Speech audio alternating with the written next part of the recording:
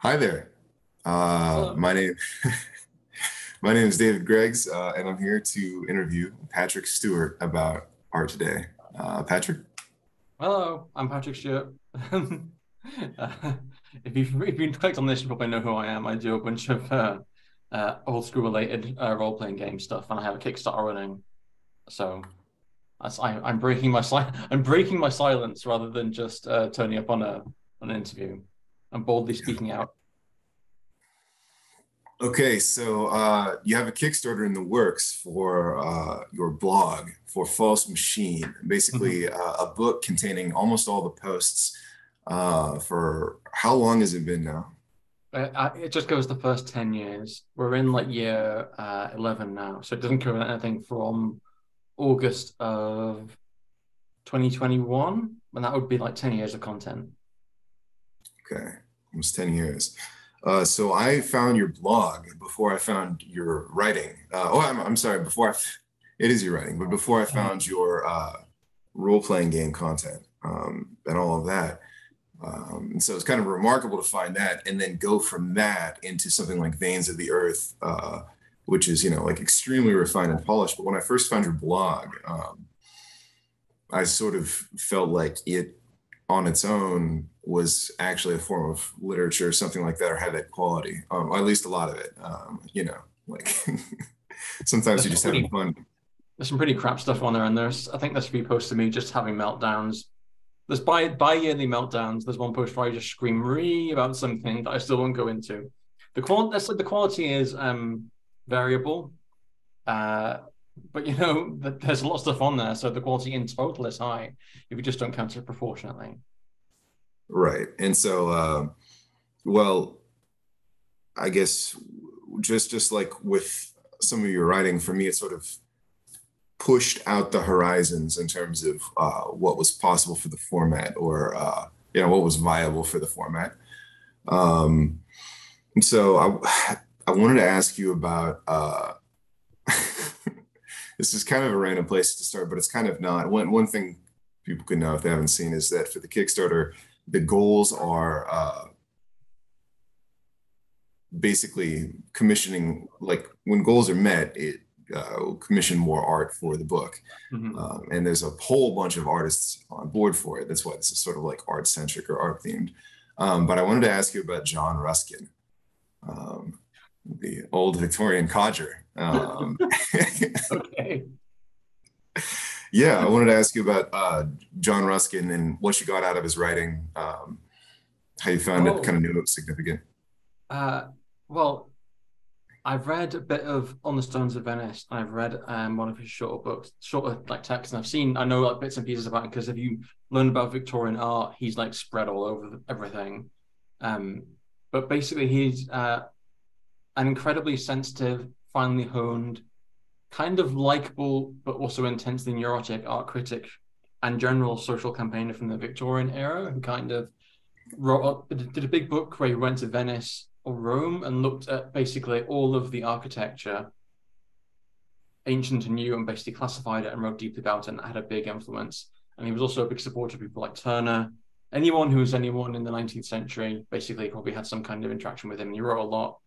And he was also kind of hilariously uh, neurotic because with people like that, like there's a lot of interesting stuff around the sides because they just write a lot and they write down almost everything they think. So I think probably what you saw in his my blog was where he goes off on one about ribbons in architecture.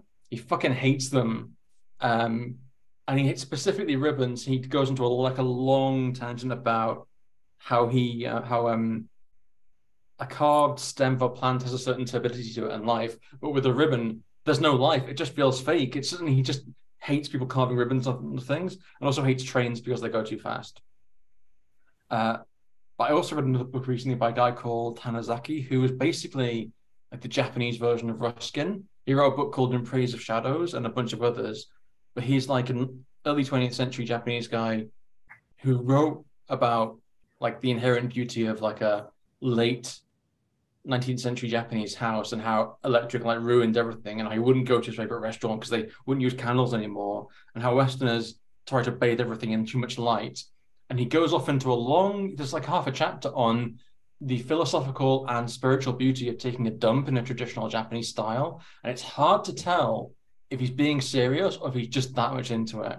But you're meant to have like a privy built of teak outside the house with a view and with like natural grains inside, but aged to a particular. He likes his grains to be aged like with a certain patina on them.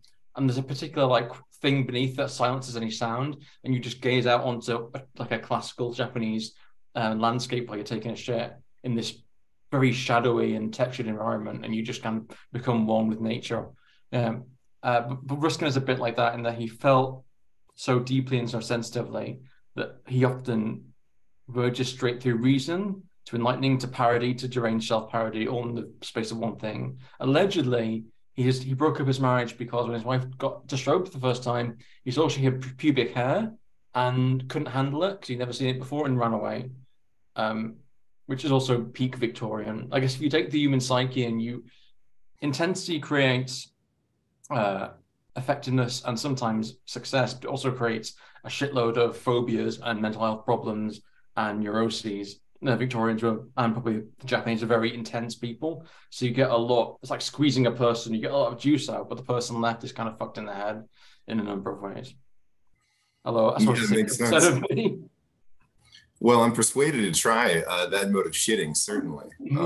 So right, I mean, you really do want to take a dump. You want to go back in time and wander through like a I don't know, like a May era Japanese house full of like shadows and the best particular grain of paper they use for the walls, and then just kind of go to the toilet and just gaze upon like cranes flying past in the dim light while you take like the perfect shit. Yeah, if I ever go to Japan, I'm going to try that. But it sounds like he has something in common with Ruskin in terms of thinking about shadow. By the way, I didn't realize it. I mean, the interconnection thing you mentioned. I didn't realize that he was a big sort of interplay with the pre-Raphaelites, who I really like their work, and so it doesn't surprise me in some way that they were sort of interconnected at that time. But so it sounds like he has a theory about or thinking about shadow in common with the Japanese fellow, and that you've thought a lot about shadow. Do you have for veins, but also generally I quite like it. I think Ruskin talks about the quality. I'm not sure if it's him or the sculptor, I forget his name, but he talks about the quality of light on a Roman wall versus Northern European, and how a Roman or a Greek wall has like a lot of relatively bright yellow sunlight on it, and it kind of holds its shadow basically discloses mass to the human eye. Is one of the main things that tells you about how the shape of something, how big it is. It's one of like the algos your eye goes through to tell you, like, it's almost like holding something, and that is why it interacts strangely with like bright light and with color, because it kind of shifts the balance of shadow and changes the mass. And it's also the world of like the half scene. Ian Gilchrist talks a lot about shadow and kind of a slightly beige textured 70s-esque romantic, the blurring between one form and another, and how it creates this kind of flowing indistinct space where it becomes open to interpretation. He thinks it's a very right-brained space where it doesn't have a lot of sharp, solid, shining objects, which is like an 80s children's TV thing, or like a 1980s car, or like a lot of hyper male aesthetic where everything is very shiny and very metallic and very solid. And it's like in this slightly blurry world of like you can't tell exactly what things are or where they are. And so something happens inside the mind where you're kind of shadows call the mind to interpretation, to like instead of just seeing what's there, it's meant to be, or maybe it's just you managed to kind of like penetrate or perceive what isn't there. They're interlinked with the imagination, maybe. I don't know. I just like shadows. It's just my. There are plenty of them up here in Northern England, so I grew up with them. Mm-hmm. Well, that makes sense. I mean, maybe that's part of the allure of Halloween or something developed early on, is that as a little kid, you're walking around at a very low sort of angle to all of these houses, and there tends to be a kind of, for whatever reason, underlighting falling on the houses, which I found a really effective way of making a house beautiful or mysterious or framing it in a good way, is seeing it at night with some light coming at it from below, just falling on it. Right, they do that for monuments and museums over here as well. If in the winter for like events, they're always kind of like either by flood lamps or by glow lamps, they kind of like swoosh up. And so the space above, you get like the walls and the fragments of the cornices, and the space above it becomes this kind of like column of night rising above the building. It does do something. It's also the classic spooky face where you hold your lamp under your face, and then suddenly the architecture of your face is completely reversed, and it's like, whoa, that's not a normal human face, that's something else. Yeah, that makes sense. Do you think that Ruskin's travels in Italy like informed a taste for neoclassical stuff or just Greco-Roman themes in general at that time? I think they did with him. I'm not that deep in. I think there were so many weird revivalist things going on in the late 19th century, early 20th century. I think like the Houses of Parliament are from them then. And so before like the Swiss style of modernism just hit architecture like a fucking hammer, there was lots of like, let's do medieval, let's do like late classical, yeah. I don't know. I don't there's like the British town hall municipal style, which is this very much pseudo like cargo cult Roman Greek thing with lots of columns. It's like a city hall. If you go to Birmingham, they were the first people to build it. But it's hard to tell apart from the entirety of the Renaissance because the whole European architecture from the Renaissance on is kind of very, very strongly, let's do Rome, let's be like Greece, we're the new Romans. So you get like columns and stuff everywhere. Although I guess in France and Italy, you don't need to do that because you already have the columns and the buildings in many of the places. If you go through Rome, I think you're just going to like knock over a wall, you're going to see something actually Roman. Whereas in the northern climes, it gets like regurgitated or reshaped into something else. Kind of the same as in America, where it's like, we don't have Roman buildings, but we're going to like do something that's kind of based on them.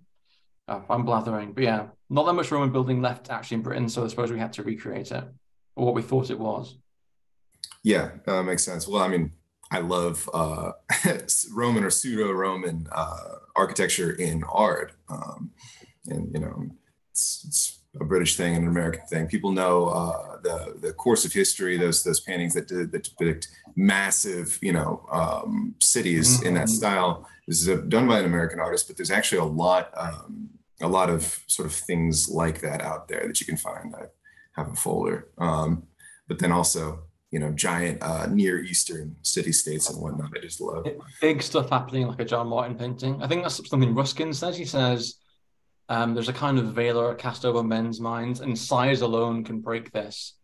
And it's just like if you make something really, really, really big, its simple bigness becomes like shatters the preconceptions or the inborn assumptions of the mind, and then people start to experience it more fully. And there's lots of like 19th century paintings which are like, yeah, here's Rome falling, John Martin doing here's like hell itself, here are gigantic caverns, and so on and so forth. That probably links up with maybe it's the Romantic movement. Instead of going for like the majesty of nature, we just reinterpret ancient or forgotten buildings as a kind of pseudo mountain. So now instead of staring at a Swiss mountain, we're like, it's the same kind of effect, massiveness, but now we're adding like, it's no longer based on nature, but we're adding this kind of cultural mix, which feeds a lot into the fantasy genre. So now instead of just staring at like a cataract falling from a mountain, we're staring at like Pompeii burning or pandemonium collapsing or Rome falling or something like that. But it's still like magisterial hugeness and scale, but with the humanity woven into it.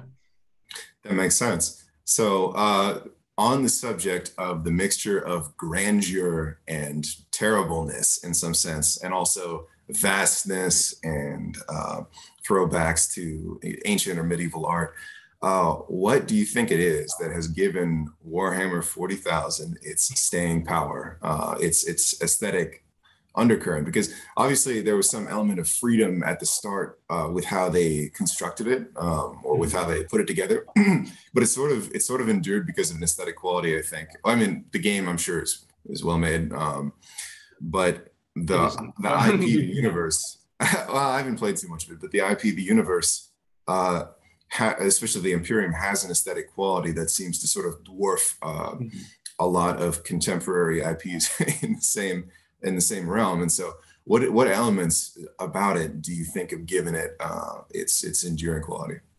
Probably John Blanche and Space Marines are the two major things. John Blanche basically is probably no other artist is as singularly like has such a massive impact on the background of 40k and what like in particular the high gothic of the Imperium and every other artist who came in to begin, well, not at the very beginning, but increasingly from like I think second edition on, they were all responding to his style. And his style is a lot like John Martin's, or it's like the big 19th century painters, or it's like a bit like Turner's, with like these huge washes of color, but with like war and death added in. And there's also the 70s, I guess, because the 1970s was like a kind of a cauldron of dirt as far as science fiction aesthetics in many ways went. There's books like Ridley Walker, and there's lots of like gloomy, archaeotectonic, kind of nasty, gritty fantasy and stuff where everything feels kind of squirmy, and it's definitely not. It's like the anti-clean. It's like texture, grime, ancientness, and Space Marines because they just funded the whole company. Really, I think the Space Marines like almost 50% of their profits. And as soon as they invented those, they started selling so well, everything else just kind of became built around them and just was essentially responding to creating a universe where Space Marines would make sense or look cool. And so I think, why is a Space Marine really cool? Men like hyper masculine armored figures, especially like teenage boys really like them. And for some reason it just hits. I think the Japanese had Gundam, which weirdly enough, the guy who invented Gundam invented them as an anti-military thing. He was quite a pacifist. And so I haven't seen them, but the Gundam stories are all about like the horrors of war. And in Britain, we invented like Space Marines, who are sort of, depending on how, well, you can view them different ways, but they're kind of horrific, but also noble. Yeah, I couldn't probably narrow it down more than just saying John Blanche and his like, I guess Ian Miller was there as well, but he left relatively soon. He's also an exceptional and incredible artist, deeply original, very textured, but probably didn't have. There were just a lot of really good artists in the 70s. I don't know why. These things seem to come in waves. A lot of really great, fantastic artists hanging out in Britain in the 70s and available for cheap as well. Some combination of the education system, whatever was around for them to vibe off, and the advances in printing technology probably just made it possible.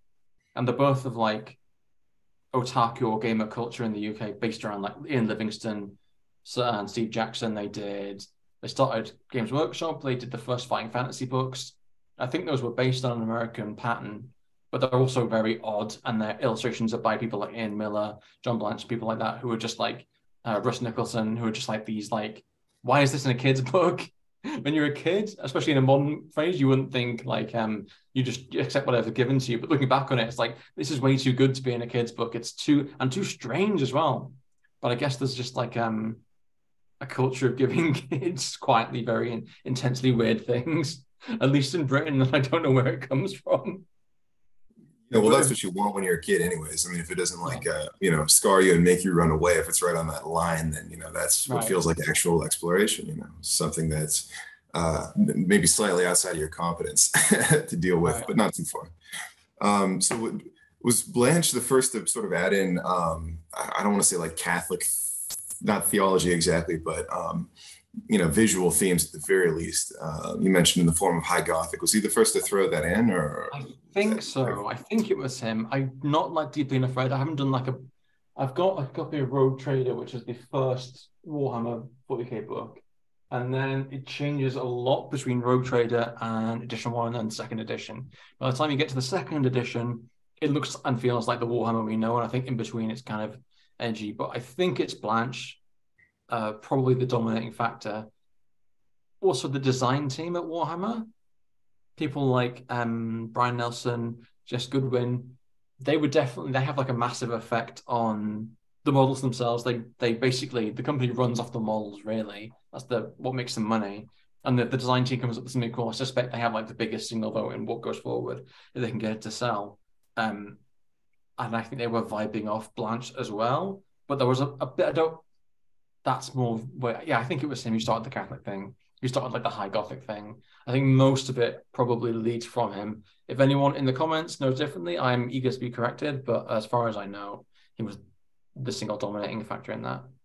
That makes sense. Well, there's kind of like a welding between grandeur and terribleness all throughout it that I noticed in some of the artists that you have queued up for Speak False Machine. I mean, obviously they're on different wavelengths, but there does seem to be something very effective about touching both ends of the spectrum at the same time, or at least in the same IP, that gives a sense of weight or something, a sense of significance. So something like a Space Marine, obviously you have the beautiful armor and, the beautiful ships and, the stateliness and grimness from, dealing with what they're surrounded by, which is, like the writhing tendrils of the Tyranids or, like the filth of chaos and all of that stuff. And there seems to be something powerful about the contrast seen in the same place so that it's not all one way or the other. It's not noble bright and it's not, just like the pure post-apocalyptic where everything's ruined forever.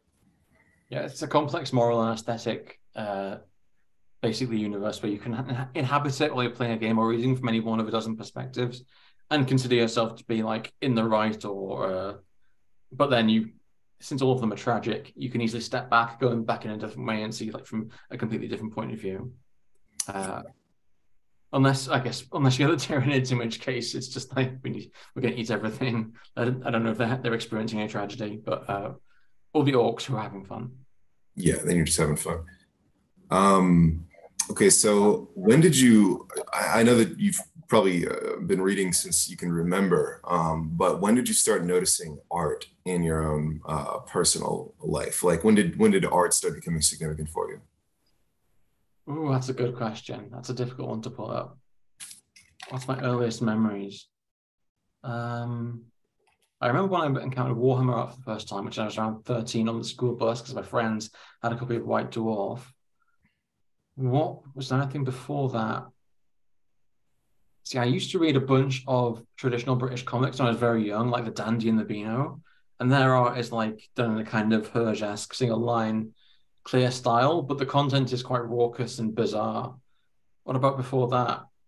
The stuff that sticks out earliest is stuff like really simple comics. I think it was art that was doing something. That's what lodged in my memory the most. Before that, what did I have on my wall? I think I had pictures of aeroplanes. I think I had the Lockheed Martin stealth bomber. What else did I have on there? It's fled into memory. I think probably I didn't really understand art as art until I was hitting like 13 or 14. The rest of the time, it was just like an access way to whatever the art was about. So in my mind, I was just interested in this is a really good cartoon. This is a really good playing this really good scene of something. It's just a really good monster. And the fact that the art was good was just kind of, I was just like inhabiting it like it was a doorway to another world. And then it was only later on that I started to understand that the doorway was a thing in itself. And it was in fact the actual thing rather than the world that I was imagining behind it.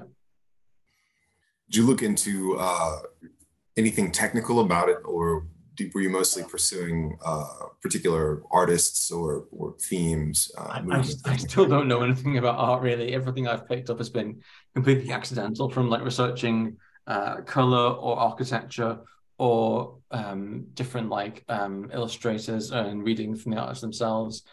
But yeah, I don't know anything technical about art other than just fragments that I picked up from being like a self-educated weirdo.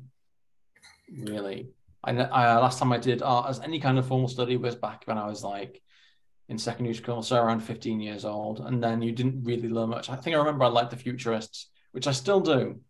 I didn't like the Impressionists, which I still don't, even though they're kind of two sides of the same coin in some ways, occasionally. But that's about, no, I'm not technically or formally educated to any extent. Yeah, well, I agree with you about the Impressionists and the Futurists. Well, you you have been doing one kind of informal study into art, which is doing a lot of painting miniatures recently, and so not that well, but yes. Well, they're kind of striking. Like the miniatures that you paint you're kind of humble about your ability, but they're visually striking. And so I wanted to ask you if you have what your approach is, what you want to get out of it. I mean, obviously it's fun, obviously it's satisfying, but I'm wondering if you're trying to test out any ideas or approach it in a particular way. Well, there are a bunch of really great miniature painters and devisers, and that was kind of who I was fantasizing about being like. And I thought I'll start doing this. I'll use the miniatures to get out of the house and meet people because I'll play games, and hopefully one day I'll be really good at it. I didn't really get that great at it, and I didn't manage because COVID hit. I didn't really get out of the house much. Then I moved to the country or suburbia, so I didn't really get to leave the house. And basically, I stapled together a bunch of different techniques. You probably, I don't know if you know this, but basically in miniatures painting, there's like different layers or levels or ways of looking at it. And one of them is army painting, where you basically try to complete an army and get it on the board and finished. And that where you basically are treating the army itself as the object of art. And that doesn't show up very well on Instagram or in photos because it's really hard to photograph an army very well unless you have like professional gear with you and you're really good at it. And the other is single miniature painting, which is very, very, very, very, very high quality at the highest levels. It's like there's a kind of competition called Golden Demon, where if you look at the finalists, they're people who are genuinely very good high artists, but they happen to be working in this medium, and their skill level is like very fucking high. And so what I worked out was that I probably don't have the patience. One thing you need to learn to do to be a miniature painter is to get patience and learn everything you can and get very good hand-eye coordination. I'm very impatient, and I'm very impatient with my learning. So I thought I probably never will be good enough unless I change my personality completely to be like a single miniature painter. But I really like collecting and arranging things and organizing them, and it became a kind of I guess the Jordan Peterson style clean your room thing. It's when I have a lot of stress or I'm dealing with stuff that I can't control, which is usually work.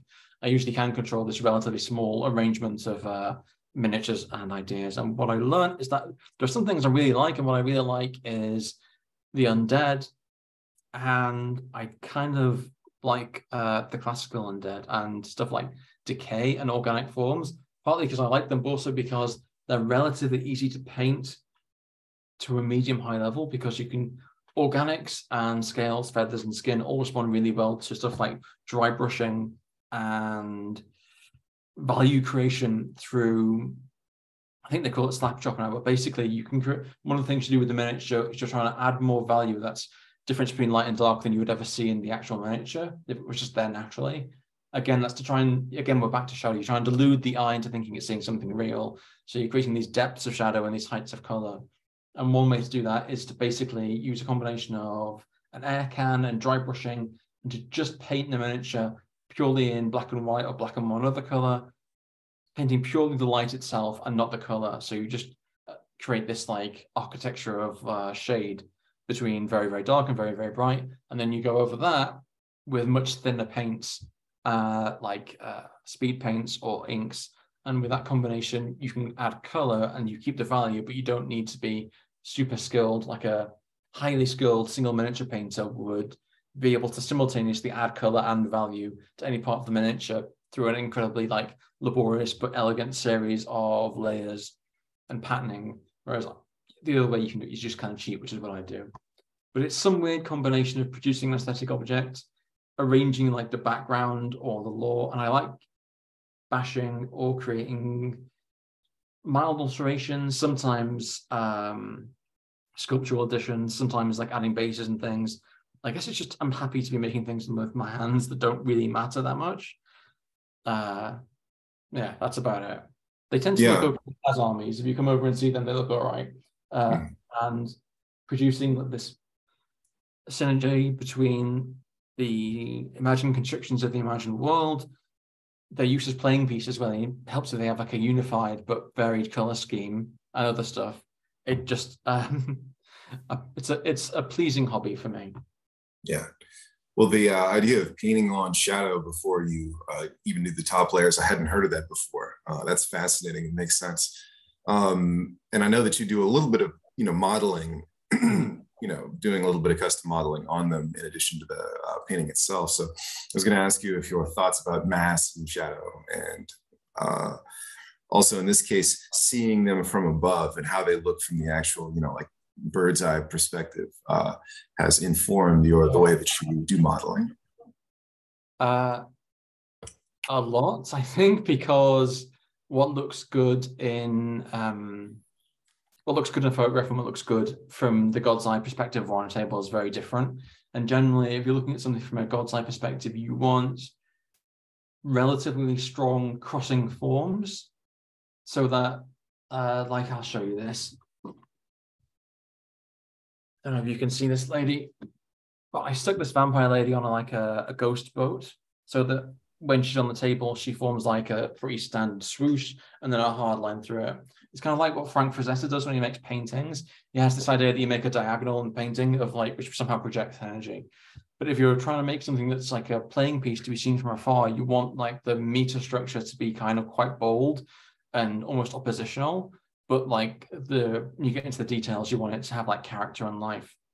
So it's sort of like building two sculptures. One, you build like this simple sculpture in the air, this arrangement of form that is just like dynamic, almost.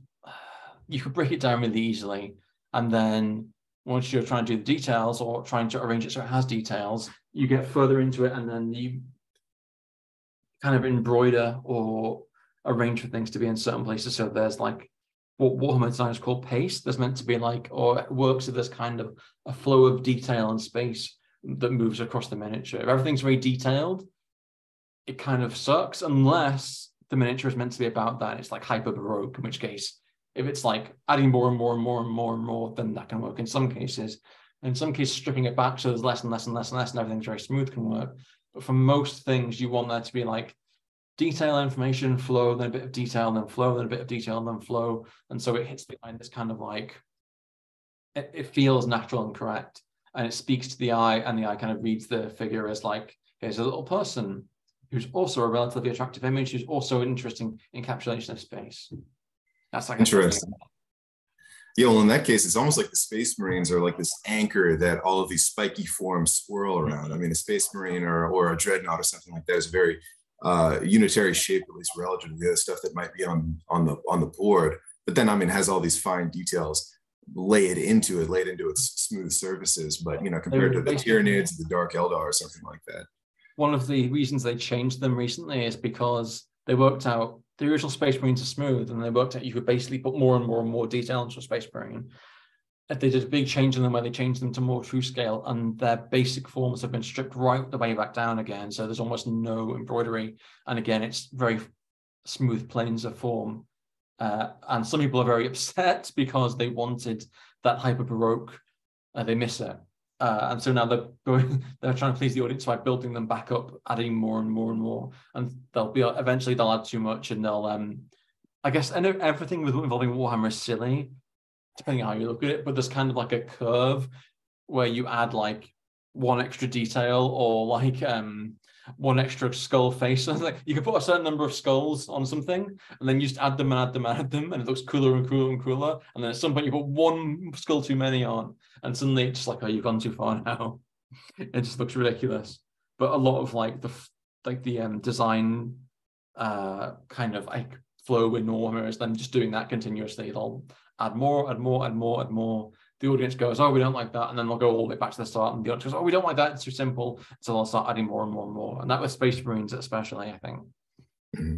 What do you think of the development of various kinds of, I guess you could say, infantry in Games Workshop IPs? Because obviously the Space Marines have gotten kind of lankier and more tactical, and the way that they're depicted.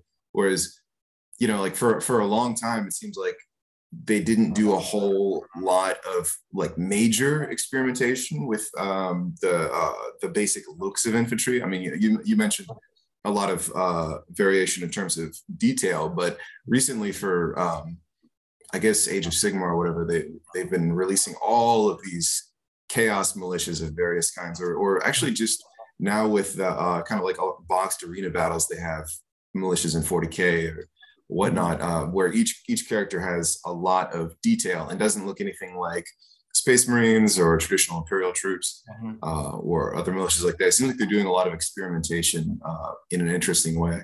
And I've wondered if you've looked into those at all. I have a bunch over here actually, but yeah, skirmish detail in a skirmish game and detail in an army are like work really differently, because an army ideally is meant to be read as a whole thing, and if everything's busy, it looks weird. But in a skirmish game, it's like everyone can be their own special little sculpture. But largely across Age of Sigmar and with 40k, they've been longifying and true scaling a bit more than they used to be. Games Workshop minis tend to be, or were made to be, quite squat and wide with big ass weapons. So they were kind of like exaggerated somewhat in order to create a strong impression. It fits with the generally masculine aesthetic of something being very like chunky and big, and that applies both to the normal guys and the Space Marines and pretty much everything else. The early Stormcast are like massive chunky dudes who have almost no like navel. It's just like chest and then legs.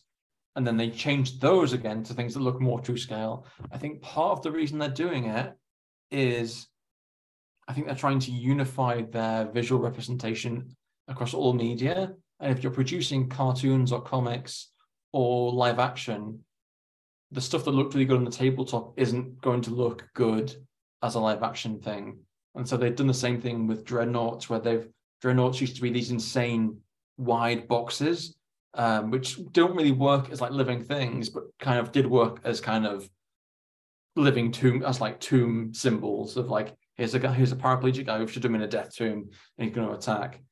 And so they changed that until something that could like functionally walk in an animation. I think that's what they're trying to do.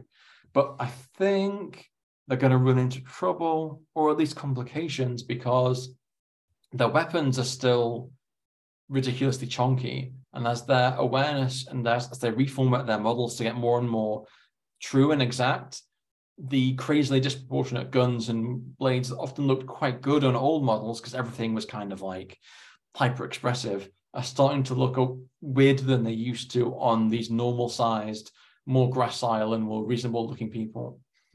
Yeah, well, go on. I think what happened as well is copyright, because they had a big court case against like a relatively minor studio, and as the result of that court case, I think it was mainly US law came out with, this is the stuff you've done, and we consider this your copyrighted property. But all of this stuff, not so much. And so they began to realize that a lot of their miniatures were not copyrightable, and so they're moving everything over to stuff that could be copyrighted so they can protect it across multiple media. And that, pleasurably enough for me, has meant that although you've lost a lot of classical old fantasy stuff, everything new has to have its own name, which is often bad, but also has to have its own form. Everything has to be reimagined in a way that the company can more precisely own, so no other company can say, oh, this is just a version of our thing. And so because they've had to reimagine everything, and there was another rule that said, I think, if you don't have a miniature of it, and if you've never produced one, you can't really sue someone else for producing a miniature of it. And so all the stuff they had in background that they didn't have miniatures for, they're now desperately trying to produce at least one version of it. And that feeds into the skirmish games where it's like, here are the Imperial Breachers, here's like the Admech like stealth squad, here's the Kroot guys. We didn't talk about these guys very much previously, but now here they are. And we definitely own these, and we produce these minis, and these rogue traders, and we don't want to hear anyone else saying that they own them. So for me, it's been like, for once, copyright works in favor of art and creation, because it forced the company to innovate and to produce a wider spectrum of things instead of just being like most corporations, unless they're nudged, I think will kind of sink into a kind of passive resentment of an easily exploitable nerd class. Most nerd companies kind of invent to begin with. They expand, they appeal to a wide variety of people. The people who are most into it is like the hardcore of autistic nerd boys who will just obsess and buy the new thing because it's new, and who are also vaguely angry at the company, but they will keep buying stuff. And because you can rely on them, whenever the company goes through troubles, it just kind of produces for that hardcore of autistic nerd boys and forms into a kind of relationship of mutual contempt with them as the life and the energy drain away from the company and its creative staff, and its main marketers get more and more resentful, and it's just like they clearly don't like each other very much. And Games Workshop tends to fall into that, but was briefly kicked out of it by a corporate takeover and by a court case. They'll probably try and sink back into it, because most companies innovation isn't a smart corporate policy in most cases. Even if you work in the artistic field, the most efficient thing to do is to just copy what everyone else does and do it slightly differently and charge them most you can, and to not be very creative, but to be very efficient. And so there's always a war inside every kind of cultural creative corporation between there are people in there, you need to create something, otherwise you can't own it. And you have these creative staff who keep trying to do things, but then the numbers say, don't create anything, just regurgitate and renew and do another like Disney movie, do a live action Disney, do anything, just keep control of the copyright and produce the same thing again. Well, I mean, I guess I'm glad then that they faced that potential loss in court if it kind of woke them up, because I've enjoyed a lot of the random, minutely detailed stuff that they've been putting out recently, and I guess their quality assurance at least is good enough, or they have good enough creative people on staff that if they're going to do something in the Warhammer IP, I guess they're probably the ones to do it. So, right. Yeah. In the new Dark Tide game that came out, it's like Vermintide, but for Warhammer 40,000, I haven't seen a single Space Marine. I haven't seen a single bolt gun in the entire thing so far, depicted once. There's lots of, modeling for inquisitorial characters and, their troops and especially for, various kinds of chaos characters, but none of them are Space Marines or Chaos Space Marines.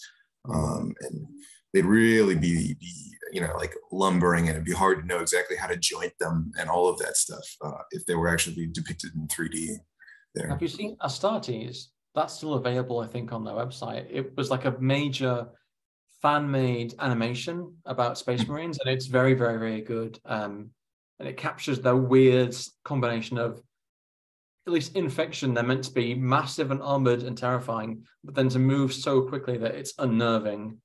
And that animation really captures the sense of this kind of armored tank man who can move like a dancer and never misses a single shot. These kind of magisterial monsters moving with like the high speed of a futurist painting.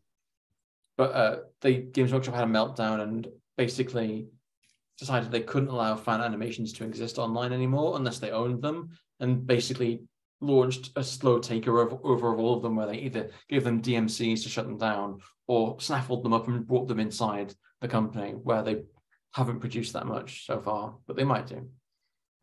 Well, I'll have to find it then if it's an endangered species in some sense. So before we go into talking about the artists who you have queued up or at least interested in for Speak False Machine, I wanted to ask you one last thing, which is, do you have any favorite themes in historical art? Not just visual themes, but in terms of also what it's depicting. Probably unsurprising to anyone, like the classic John Martin, Here's a City Being Destroyed. Disaster is always good for art. Scenes of high drama. There's some extremely... Who did that painting of like the Emperor Hebioglabius drowning his courtiers in petals? There's one of... That's a really good painting. To be honest, any insanely high status, deeply hierarchical culture that's painted later on produces great art, because the entirety of the culture is based on decadence and display. And usually a 19th century artist will come along and say, I'm going to paint the Emperor Hebioglabius, or there's a whole bunch of like Orientalist paintings, which are like, here's a magnificent sultan surrounded by babes. The synergy between the display of the culture and the later on, sometimes orientalization of it through art is excellent. I like a good ruin. I'm never really sad when I see a ruin or a storm, basically. And I like a good nocturne, whatever it's of. There's a bunch of very good World War I art. There's one actually in Birkenhead down the road in the library. But it's probably not even for me, it's not the kind of thing that I would want on my wall day to day. Yeah, I went on a nocturne kick recently. I had a tab open for just a huge collection of it for a while, just trawling it. Yeah, and I like naval battles, which is a form of, I guess a form of disaster and high drama too. So I mean, you probably just, if you're going to throw a dart and land in a body, you probably want to be born in a republic, just generally speaking. But yeah, I don't know if it's great for public aesthetics, because it's got to be, distributed across the population, like please everybody to the minimum necessary degree. So it doesn't always have the best aesthetics. But the good news is we inherit the great art from the ones who came before and don't have to be peasants or that kind of thing. So there's some great Victorian art of imperial triumphs and disasters, of like the British Army either succeeding or failing catastrophically on a massive scale, usually with a general dying in the foreground, and just like in a world without cinema, it's like I need someone who can paint like 1 billion guys in the back of this painting. The painting needs to take up the size of a wall, and like, let's go. There's a few of those knocking around. There's one in the gallery down the road, which is of Waterloo, which is I think it's the charge of a particular cavalry regiment, and it's just like the painter went, I want to see 1 million guys in a painting on horses charging at each other and trying to bash each other's heads in. And it's great. You can just sit there for half an hour reading the image and trying to pick out the individuals. Yeah, giant battle scenes are a lot of fun.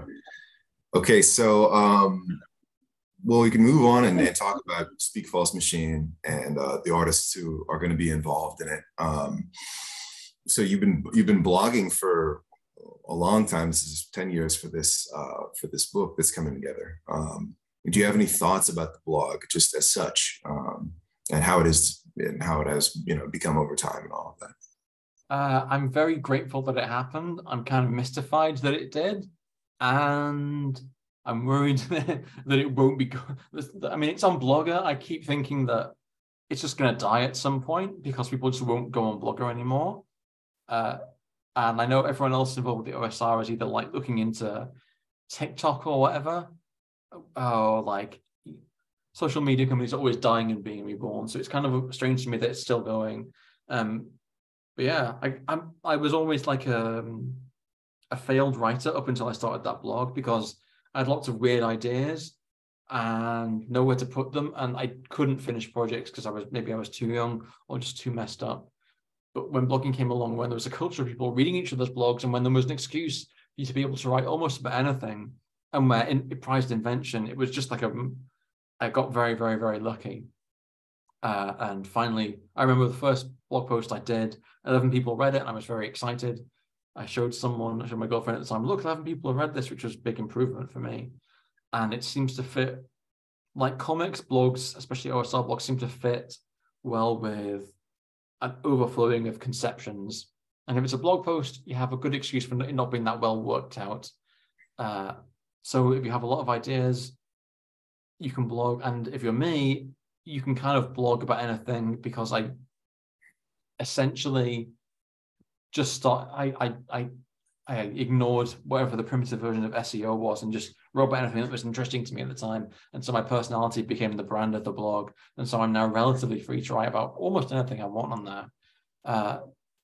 Very, very, very strange fortune. And I wonder what would have happened if I missed that gap between the blogger blogs, the OSR getting big and not, or if I'd been doing something else, or yeah, I wonder what my life would have been without it, because it's dominated my creative and even my financial life more and more over 10 years. Do you ever go back and read posts from way back when, just kind of trawl through them? Or do you leave them sometimes, yeah. Like when I was putting together Speak False Machine, I went through the whole thing and basically tried to arrange everything by subject and classify everything. And I was kind of amazed. I was like, this guy really likes reading books. There's so many old book reviews. And sometimes I'll hit something where it's like, oh, damn, this is really good and long. And I don't know what it is. It's really hard. Ever since I started actually writing books, those super long 5,000 word, like I think I did a 5,000 word or longer thing about Black Lamb, Grey Falcon by Rebecca West. And I remember writing that, and I carried around like a pen and a pad, and I fiddled with it for like weeks beforehand, gradually building up ideas and adding them in, and then wrote it in one go. And I can't imagine doing anything that long now. I'm kind of simultaneously immersed. I guess it's an old man looking at a much younger man's free time and infinite degree of energy. It's like, wow, you really went hard on that one, didn't you? Nowadays, I barely have the time to review the books that I do read, but back in the day, I could go on for like a massive essay every now and then. And I remember I did a pretty good review of Fairy Queen, which involved reading the entirety of the whole thing and blogging individually about each part. And it's like, how the hell did I do that? Because if you've read that, you know that the Fairy Queen is very long and very rich in its text, and also really bad towards the end, and intensely and insanely racist and anti-Catholic.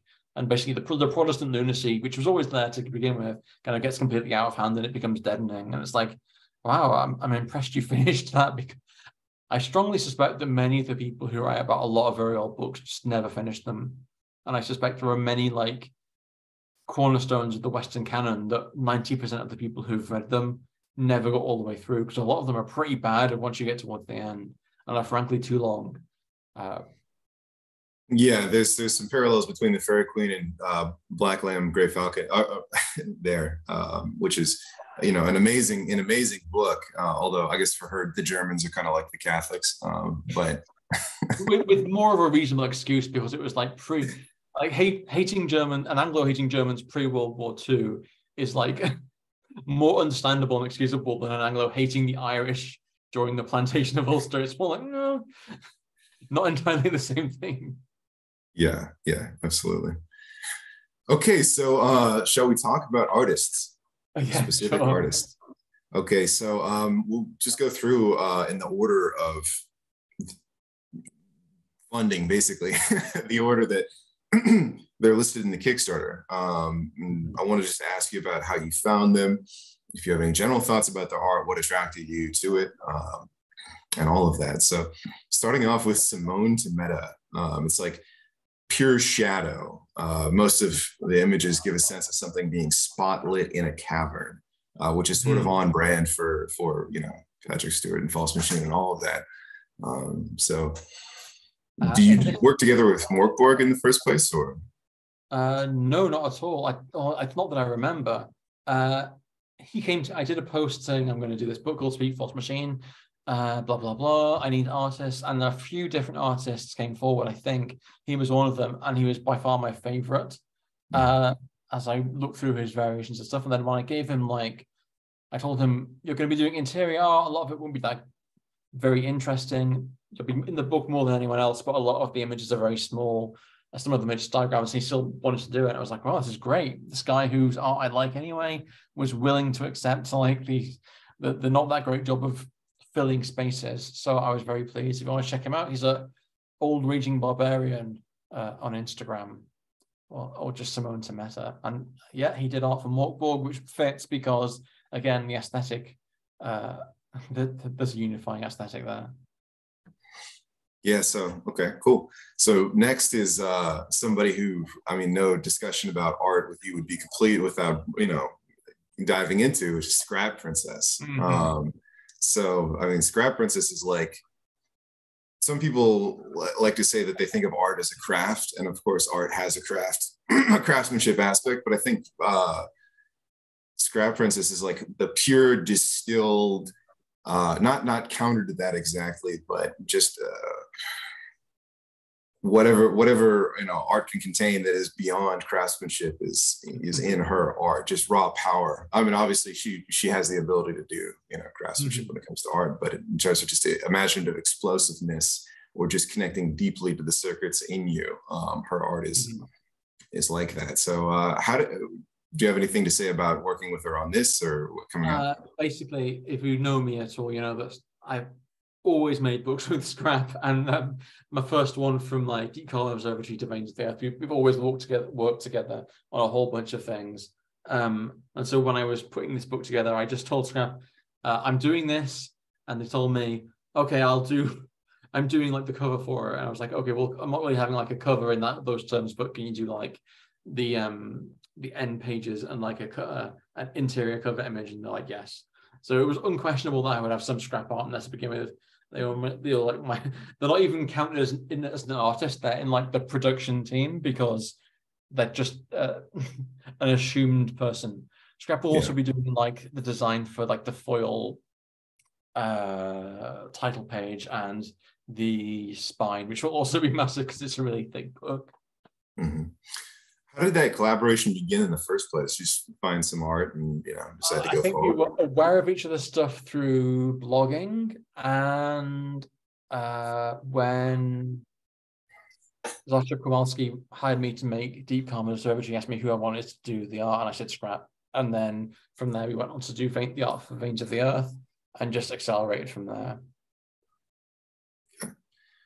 All right, so moving on, we have Jason Thompson, and I want to emphasize this is Jason Thompson of Mockman Press, not the other guy who does like, I don't know, very flat geometric art that I find very interesting. Whereas Jason Thompson, for this project, his stuff is very intricate and very full, just all over. And so, how'd you find him, and what do you think of his art?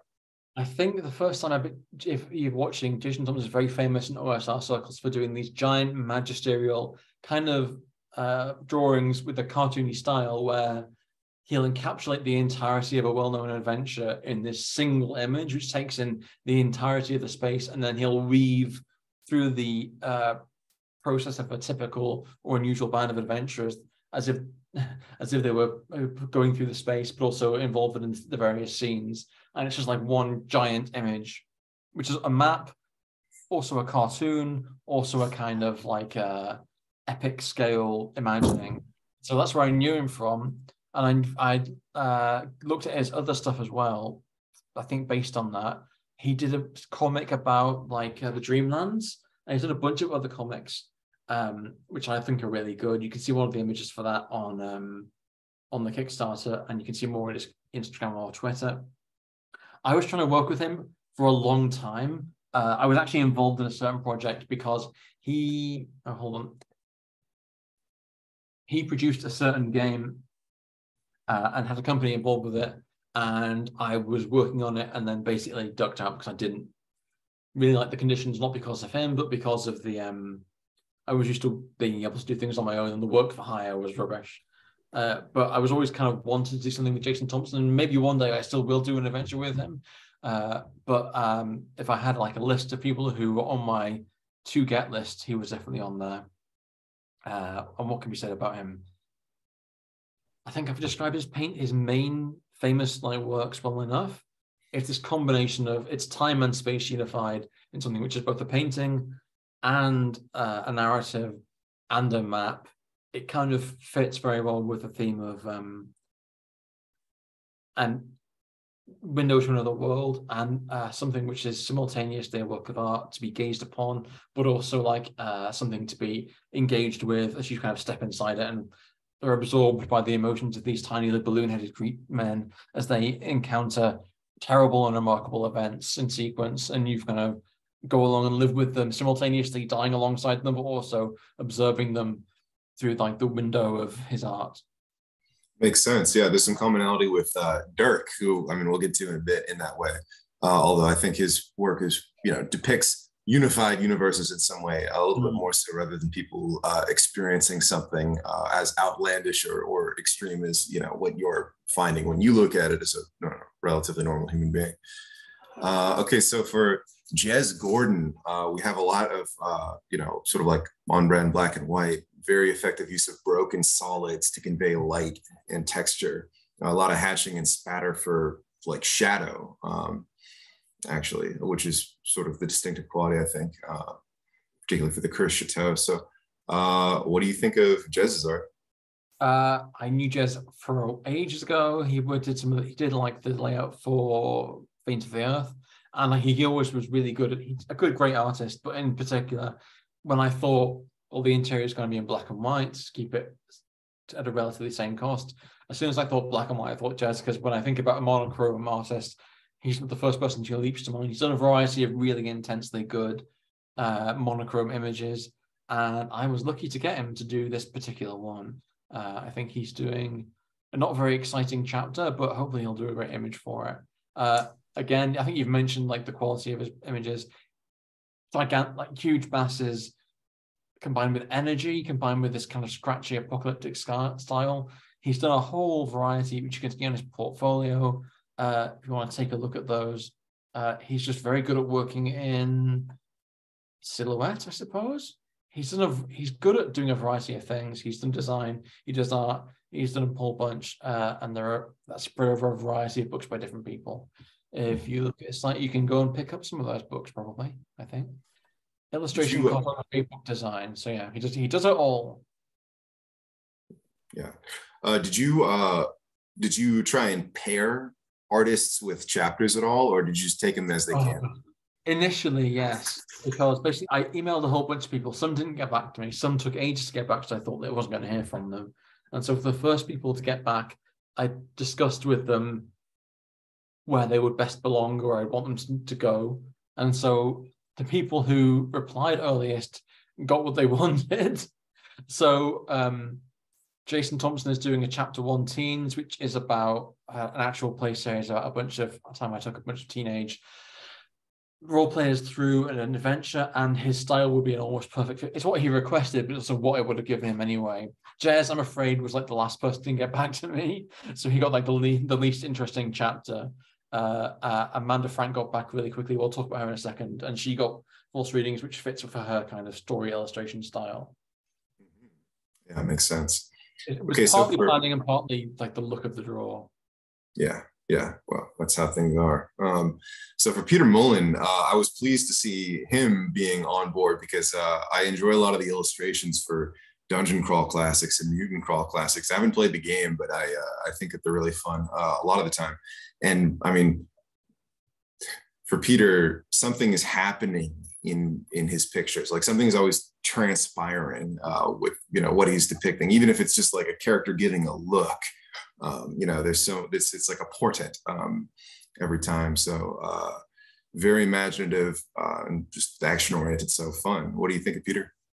Oh yeah, like he does like a bunch of different styles, and if we're talking about his RPG stuff, they overflow with like life, I think, because of these slightly cartoonish figures, but embedded in these very kind of sometimes ridiculous and sometimes very somber realities.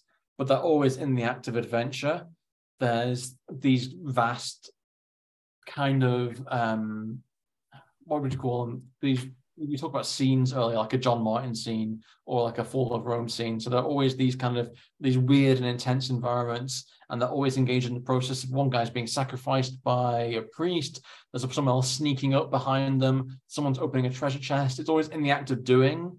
I suppose if there's a continuity between him and Jason Thompson, it's like they're very much images of action, of doing, of the act of adventure, of people, characters engaged in these kind of complex situations with multiple powerful living entities in these very particular like scenarios. So you kind of live into the image as soon as you see them. You're like, there's a guy sneaking around behind a boulder, there's a giant wandering around.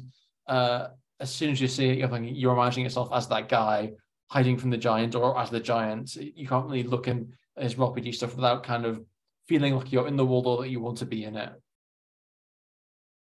Yep. I think for like, what was it? The design of Half-Life 2, one of the designers talked about Gets, which is like when you're trying to embed the player into the world, it's not just a question of giving them information. There has to be like an action, an interruption, something that they do that involves them with the structure of the world, and they built their design around that. So every time they're trying to involve you in their imagined reality, it's not just a question of like blasting you with stuff. It's like there has to be some procedure of play that brings you in. And like Peter Mullins and Jason Thompson's art is very much about that. It's like bringing you in through this imagined synergy of action. Oh, that makes sense, because sometimes somebody will draw a really fascinating creature, a vista or something like that, but it can be hard to imagine how it'd be actualized, and somehow that does take away from its potential life.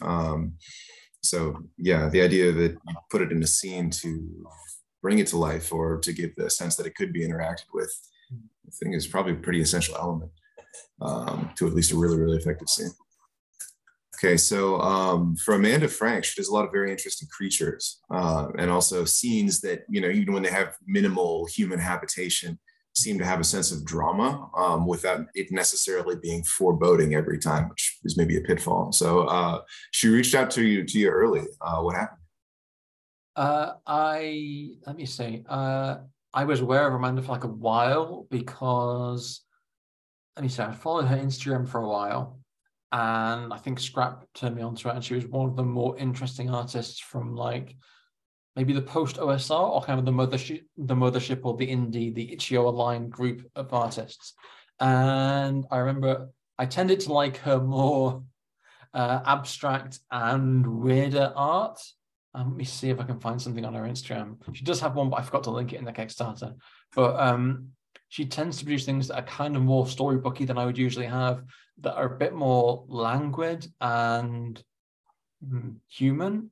I If was going to Mullen, say, yeah, you Jez is have been very stark. going, Mullen and Thompson are very much about play, and these are very much more like they have like a different tonality of emotion to them. So I wanted her in. She was eager to do it, and I was like, oh, thank God. And I gave her false readings, which is basically a chapter about stories, narrative stories, instead of just me rambling about stuff in articles. And so it seemed like a perfect fit. yeah, makes sense. Well, I was going to say, I mean, you have done a few things in kind of a storybook character recently, but it's not languid. It does have that sense of play that goes, yeah. So, okay, so with Daniel Porta, we have a pretty potent sense of the numinous in his work. Is very effective at conveying that even with lots of color. So it's like, it's, you know, full of characters, full of colors, everything's filled in. It's not just like a skeletal beast against a black background or something like that.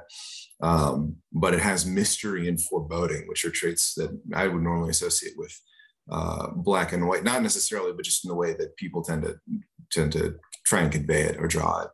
And he also is pretty good at giving black and white art a sense of tactility. So how'd you find Daniel Porta?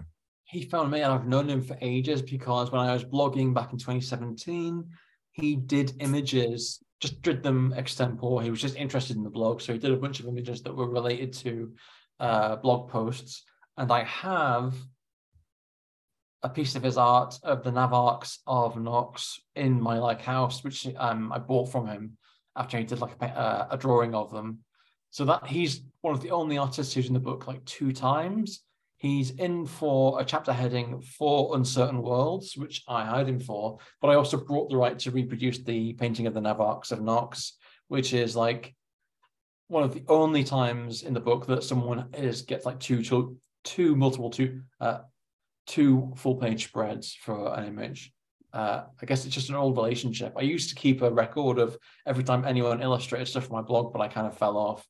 But if I was doing a book of the blog, I would have to have him in, really, because he'd been there for years as like a correspondent, and who'd been like already doing images. And really, I'm kind of sad that I can't include more of his stuff because some of it's in color, and I couldn't afford to go full color for the interior. So I'm glad I've got him for a chapter, and I'm glad I've got him illustrating something else in there as well.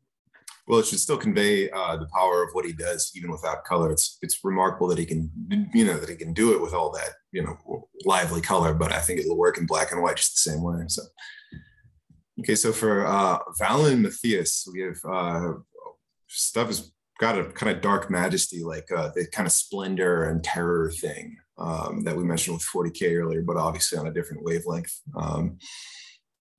Yes. Yeah, it's not depressing, which is I think a pitfall for this kind of thing. He's not just depicting the end of things. He's got a lot of very effective use of red, gold, blue, and so it makes it seem kind of alive, even if he's depicting something that's patently not alive as we know it. Yeah, he produces these kind of pseudo-occult, pseudo-medieval things, which are kind of like pictures of images of saints from an apocalyptic world, or like the kind of saints or prophets you would see in nightmares. But I've been a fan of his for I don't know how long, a long time. I have like a small study he did of some clouds and moon in my house, but that was expensive. And so I thought, if I'm going to do a book, and if I can hire whichever artist I want, he was one of the ones who was kind of like I didn't know him, and he wasn't really connected to the culture that I'm in, but he was one of the few who was really expensive, who wrote back and was like, yes, I'll do it. So I was like, hooray. And let me see, what is he doing? He is doing chapter 6. I read a book. I don't know what I'll do for it. Right now with the Kickstarter, he's one of the more expensive ones. So we're still crawling our way towards him to try and reach his limit. We've attained everyone up to this point, but now we are about £100 away from getting Valen from doing something. And I will email him soon to ask him to beg him to blog about it. See if we can Well, that push would it be up. yeah. Well, I mean, it'd be worth it. I mean, just to bring another piece of his work into existence. Mm. So yeah, hopefully we I should push that over. mention there's a degree of self-indulgence with this because for everyone who produces physical art, I asked them for the original copy as part of their quote because I didn't just. Uh-huh. I also wanted to literally collect the art of the book interior, which is something I may be able to do depending on how all the Kickstarter goes. Well, that makes sense. I mean, having really, really, I mean, obviously you like the genuine article, you know, like the physical artifact, but just having beautiful or fascinating art in your area is worth a lot from a quality of life perspective. That's for sure. So with Dirk, and this is where I'm going to perhaps begin to butcher people's names. So we have Dirk Detweiler, and I'm going to say Lighty for the last name. I don't know if that's correct. Do you? I've never pronounced his surname to him, but let's assume yeah, it should be fine. Okay. Dirk Detweiler Lighty. So yeah. It's got extreme. I mean, he did Silent Titans for you, right? Or the cover for that. So extremely interesting use of perspective. You know, interlocking sections. The interior as well. I did all the maps and all of the interior images, and yeah, he's a remarkable artist. I was lucky to work with him. Really like enlightened and did an incredible piece of work on that book because I was familiar with him and because I knew he was very good. He was one of the people who I immediately emailed straight away because I wanted him involved. Hard to describe what he does. He's not like anyone else. His aesthetic is quite different to almost everybody else on this list. They're like cubist map nightmares, but also portraits. If you look at like the maps he did inside Silent Titans, they're a combination of map and remarkable. He has a thing for isometric. He produced a book called The Blood Ship. Let me see. I think I have it here. But that's another one where he produces elements of it are kind of almost gamist. The like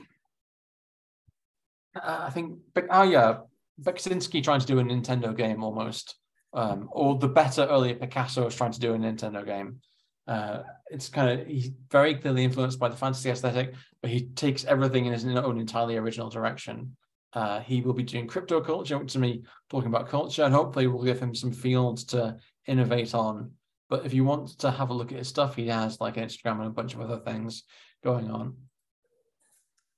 Yeah, definitely. Yeah, very geometric, but then it'll break out of the mold suddenly, and it's like, oh, he doesn't have to draw that way. He just likes to, but he can do normal. You know.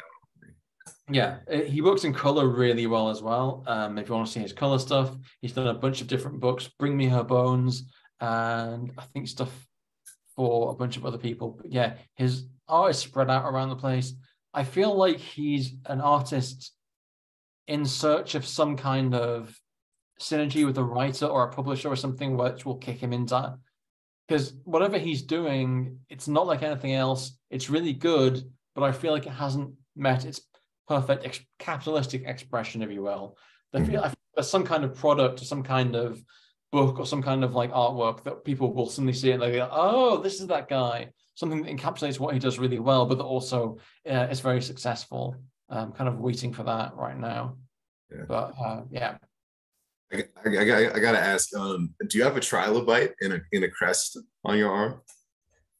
A tattoo of a trilobite? I do, yeah. Got that for Veins of the Earth. That is fucking amazing. It's a pretty simple tattoo. I don't know if it's something really, no. My tattoos get better in quality as they go down the arm, and I haven't done one for Demon Bone Sarcophagus yet, but I probably have to get that done. But I had a long pause between Silent Titans and any new books, so I kind of got out of the habit. But my plan was to have a tattoo for every published work, and to basically work my way down my arm. But yeah, for Veins of the Earth, it was a massive book, so I got a large tattoo in a place I don't usually see, which is on the rear. And I didn't want any of the normal creatures from Veins of the Earth, because as beautiful as they are, they're all kind of horrific. I didn't want any. I kind of prefer to have genuinely positive symbology on my body, because my life is like troubled enough. So the Trilobite Knight is like one of the only good elements from Veins of the Earth. So I have that's that fucking amazing.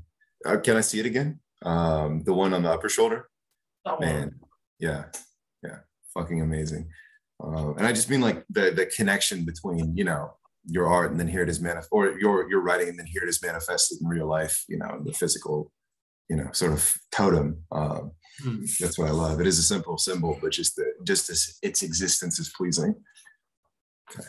All right. So we have, and I'm sorry, Anna. We have Anna Polanchuk. I'm going to say Anna Polanchuk. So pretty amazing refinement of the kind of pasta. So she does physical models, but specifically in the style of what you would have for a tabletop war game. And so an amazing refinement of the kind of possibilities suggested by really occult looking art, but then refine into actual 3D models. And it's got this kind of like, it's very weird, but it's got this kind of like radical coldness and splendor brought together that's powerful just to look at. So it does a lot of modeling, maybe some physical art too, but I believe you're commissioning a photograph of physical models for the work itself. I'm asking for a model and then for her to photograph it in her style. But yeah, she is someone who is kind of connected to the miniatures world and connected to the Blanchitsu style, which is a style of painting and mini creation that kind of evolved or came down from John Blanche. And she's quite famous. She has her own like website and is basically a kind of a mistress or a mistress of dark paracosms of miniature art. She creates she paints, she kit bashes, she's produced her own sculptures. I think she's produced her own games, and she's well known. Kind of her and a bunch of other like really intense artists get together and they have like miniature building like processes or competition, not competitions, but like events where they all put together a highly hyper individualized warband of some kind, and it takes them like ages to do it, and then they go to somewhere in Poland and they play like games over a day or a week or something, where you have all these kind of like works of art processing across the gaming board, which has also been hyper individually made, and it's kind of like a gaming event, but also like a surrealist and nightmarish art event at the same time.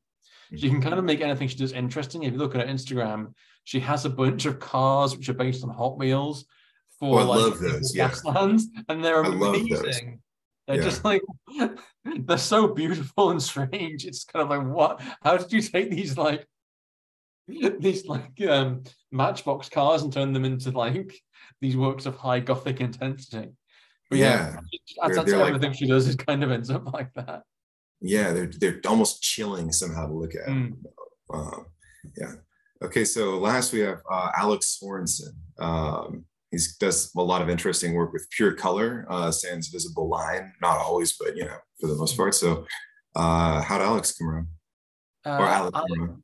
I kind of knew him for a while. I think he worked on a book by Chris McDowell called Into the Odd, or Electric Bastion Land. He's just really almost an amazing pure artist, an amazing pure drawer. And in terms of like pure skill, I mean, he's not lacking in expression, but in terms of pure skill, he's really, really, really exceptional and probably underpaid at whatever he's doing.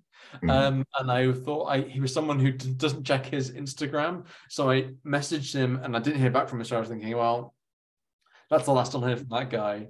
And then he came up very late in the day and said, oh, I'm sorry, I don't check my Instagram messages, but I'd be happy to do something. So he's going in as an extra as an end piece, because I'd already filled the chapters. But I'm just like very happy to have him on the I consider him like a fine artist who just works in a genre style. And again, he has these like, he's not quite like any of the other creators in terms of his subject matter or like the emotional valency of his art. He's not really, he has dark and Gothic elements to it. I guess the one he's most like in terms of the emotion would be Amanda Frank. It's kind of much softer, a combination of fierceness and softness, and very, very deeply human. Lots of like these very clear, particularly human figures where you kind of you're drawn into their expression. Their lots of female figures as well, which is relatively unusual for me. I'm big on storms and monsters and guys with swords, and that's like 90% of the rest of the book. And so far, like he goes in a very different direction. Yeah, it makes sense. Okay, so that runs through that. Are there if you could pick any other artist out there and just have them do something for the book, is there anybody that springs to mind? As someone who did my back, a guy called Killian Eng, who does a variety of different art things, but he produces he's a little bit like Alex Sorensen, but he produces these very deeply, let me see if I can Google him. He does like huge paintings of some with very fantastic elements to them, but they're so rich in this finely imagined detail. They're very beautiful. And he's very expensive. And I don't, even if he had written back, I don't think I could afford him. But he produced, I think he uses some digital elements. If you Google Killian Eng, he's done some like album covers, some paintings. There's one called The Sculptor's Chamber. He's got Twitter as well. He's just really, really, really beautiful. He reminds me a bit of Mobius or of that bande dessinée French comic style. He's producing something, but also a little bit like an Edo print, or he has this like Art Nouveau element to him as well. I can't really describe him well because I don't have the language, but if you look at his images, you'll see wondrous landscapes of the imagination, basically. Cool. Well, I'm always after that. Before we wrap, I want to give shout outs to 3 artists who I've commissioned art from and also had a really good experience commissioning art from. Evelyn Moreau, just most of her stuff that she puts out is only really on her Patreon from what I've seen, but it's only $1 a month. And she puts out just amazing stuff, like line art that's full of life, full of character, distinctive, unique, just as warm-ups every day. She just puts out stuff that, you know, contains, I guess, conceptual energy sufficient for a much, much more in-depth illustration. Very good to work with. Eric Belisle, Belisle. He did a bunch of art for Pathfinder Pawns, which are something that I love, but unfortunately they're discontinuing them. Oh no. For some reason, like of all the things that they could discontinue, why not discontinue the game and just keep on producing Pathfinder?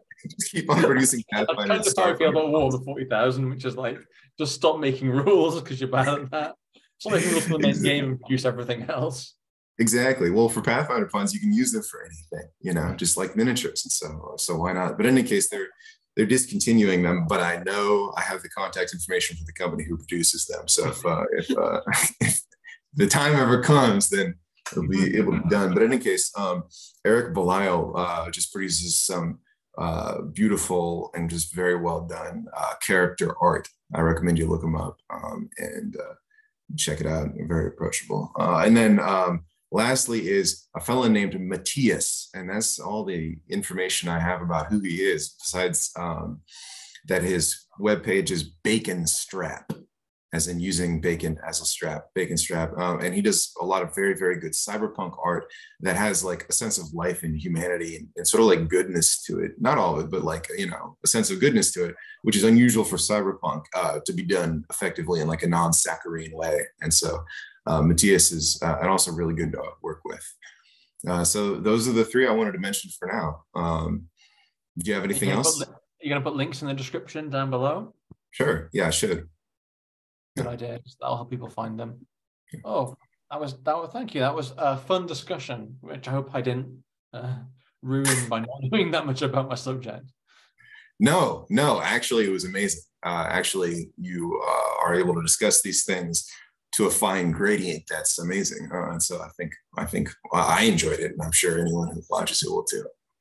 Oh, I hope so. Oh, by the way, don't forget my Kickstarter. There's like 9 days left. If yes. you want to go for that, help me get Valhalla Fest for my book. That would be super nice if you're watching. Yeah. All right. Thanks a lot, Patrick. I'm going to pause the recording. Bye.